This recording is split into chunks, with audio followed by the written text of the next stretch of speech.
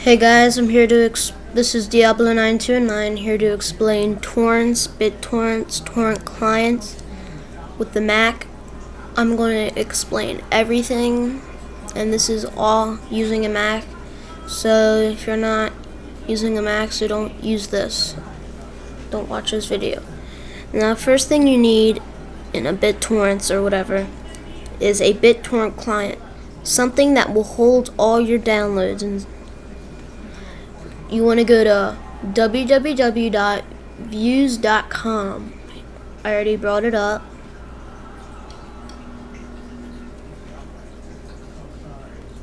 And once you log on to the site, you'll see download client. It already knows what computer you're using, so you just click download client and it says Mac. And after you download it, you really don't have to open it up yet, but you can to get used to it and to get familiar with it. Once you download it, you have completed the BitTorrent client part. Now, to get anything you want on your computer, from applications to games to movies to music, well, I wouldn't recommend doing music with torrents because these files are big and I just wouldn't do music. But you could do video, applications, games, and other whatever. Now this website is called thepiratebay.org, and when it starts, it shows up like this, and you type in whatever you want. Let's say I want iLife for my Mac. iLife 08. Click pirate search, it will load. Now here's the most difficult part of choosing, is looking at the seeders and the leechers. The seeders are the people who upload the file for you and give you the file. The leechers are the guys who take it.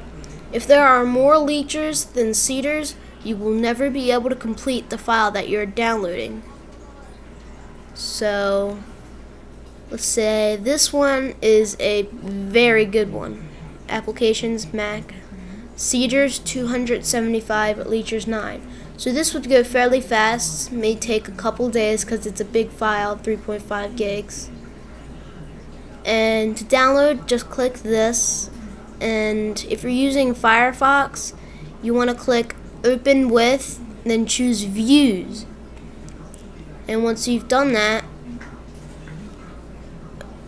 it will, if you do that with Firefox, it'll automatically go to your views thing. But if you're using Safari, it should show up on your desktop, and its icon should be the views frog. This guy is the views frog. Double click it and it will add the downloads to your thing. So I'm going to open up my views. It's going to take a while because I didn't open it and it's going to load.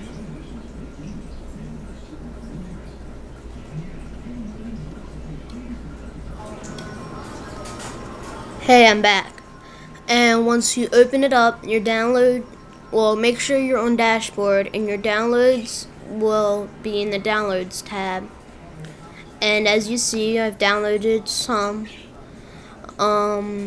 Now, if you're going to be downloading like me, you're going to be downloading a bunch of games and movies and stuff and programs like applications, you want to go to File,